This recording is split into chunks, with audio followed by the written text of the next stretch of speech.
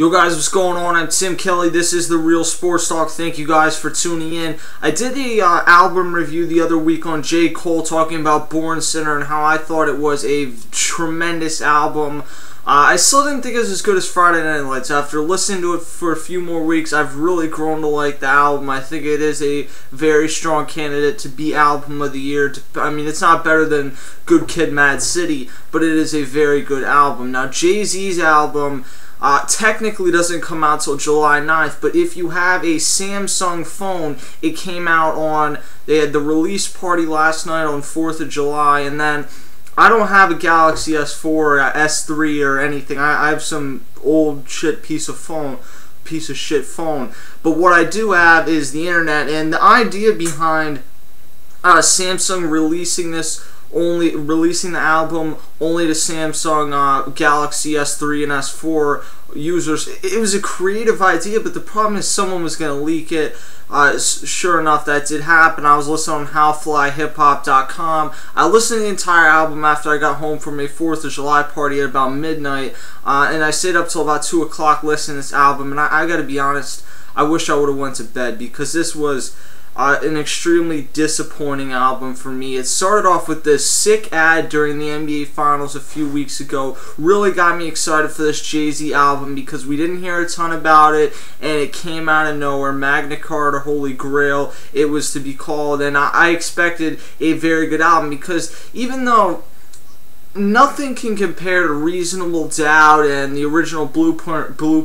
The Blueprint 3 was a really good album, I thought. So I thought it's not going to be much compared to the older albums, but if you compare it to the new stuff, if you compare it to what is out today, it's going to be a good album. And I didn't even feel like the beats on this album, they were good beats, but I'm not listening just for the beats. I'm listening for the lyrics and everything else involved in the song, and I gotta be honest, it was just extremely disappointing. He had a lot of features on this album. The first one was the song Holy Grail with Justin Timberlake. I thought Justin Timberlake's intro was good. Overall, it's a forgettable song, and if I never heard it again, I would not be crushed. Picasso Baby, not a bad song, but it didn't blow me away. The next feature was With Me, You Know I Got It with Rick Ross, and there's your first problem. Rick Ross, people talk about Lil Wayne and Drake ruined the rap game. No, Lil Wayne in like 2005, 2006, the Carter 2, Carter 3 era, Lil Wayne was the best rapper alive. Granted, that was a very weak point in rap because Jay-Z and Eminem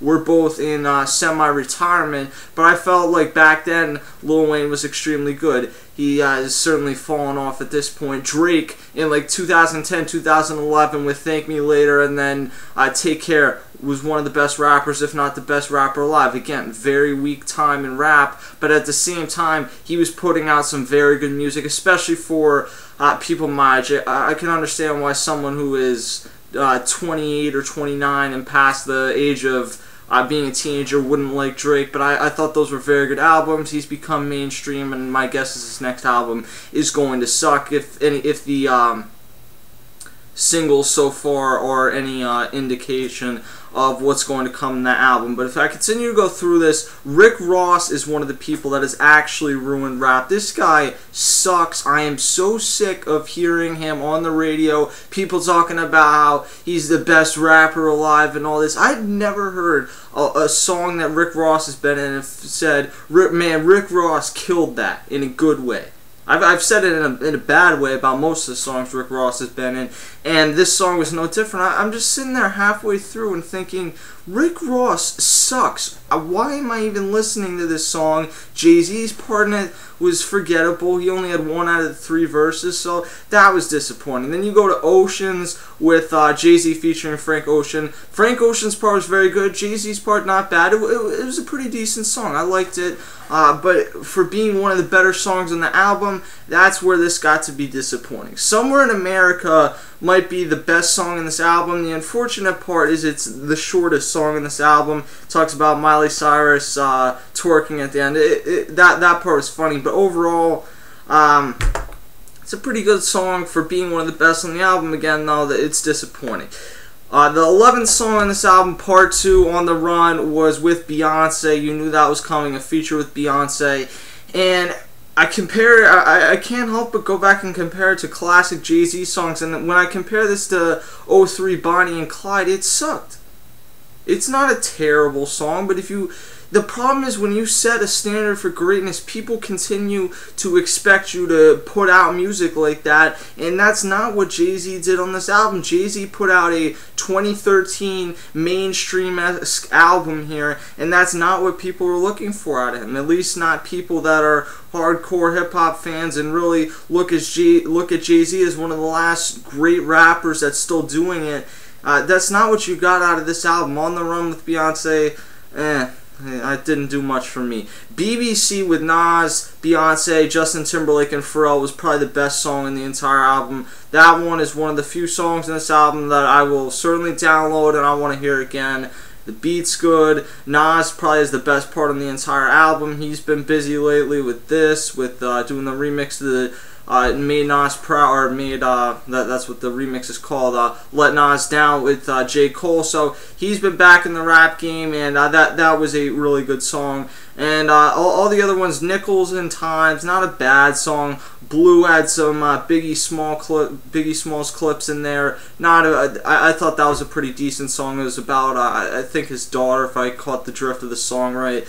But again, if I go through this entire album, it is one of Jay-Z's worst albums. And I'm sorry, I can compare it to the Blueprint 1 and Reasonable Doubt, and I can say it sucks, and you can still say, well, it might compare to that, but it's still a good album. I can compare this to the Blueprint 3, and it is not a good album.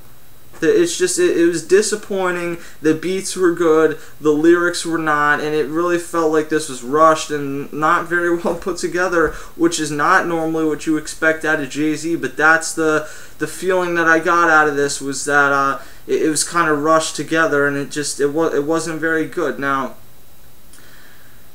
when I talk about the best rappers right now alive, a lot of people still say, oh no, Jay-Z, Eminem, and I would still put Eminem in that category, and until this album, I still put Jay-Z in that category, because I thought Watch the Throne was pretty good. I thought the Blueprint 3, it was still good. It was not up to old Jay-Z standards, but it was still one of the best he was still one of the best rappers at the time. And with this, Jay-Z, this album does not have shit on Born Sinner from J. Cole or Good Kid, Mad City, let alone, or from Kendrick Lamar, let alone what Eminem could do this year, and who knows what else. I'm extremely disappointed with this album.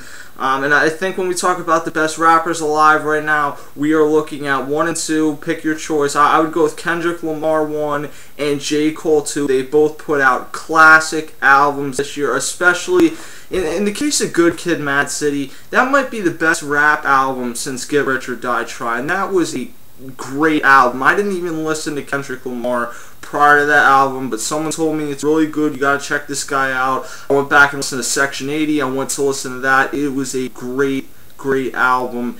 And Magna Carta, Holy Grail, I thought would be one of the type of albums that we'd see fit that bill, but it appears Jay-Z just didn't put it together in this album. Does it mean he's done? No, not necessarily, but he is 42, 43 years old, so it could mean that. And I think there's something to be said for J. Cole, who went 3 years in between albums. Eminem's about to do the same exact thing, except Eminem and Jay-Z in between these.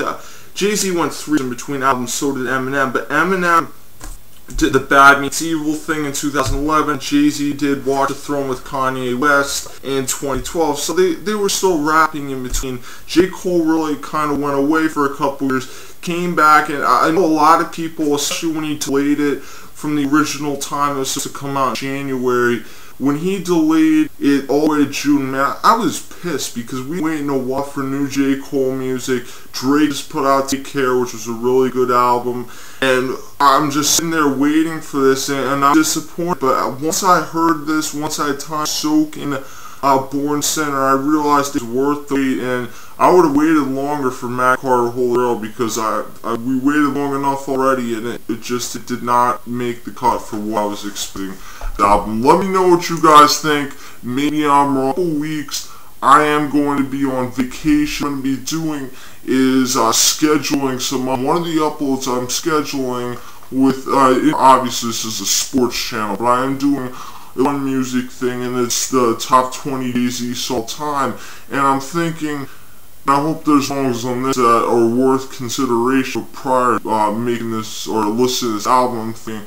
I don't want to have to go back and remake the entire thing, and to listening, believe me, there were no songs that were close to being considered for Jay's top 20. So Magna Carta, Holy Grail, my mind, very disappointed. Let me know what you guys think. Section213.com, Facebook.com/TheRealSportsTalk, Twitter.com/@CashK_TRSTKASHLE or TRST. Follow me for sports talk, music talk, everything in between. Hope you guys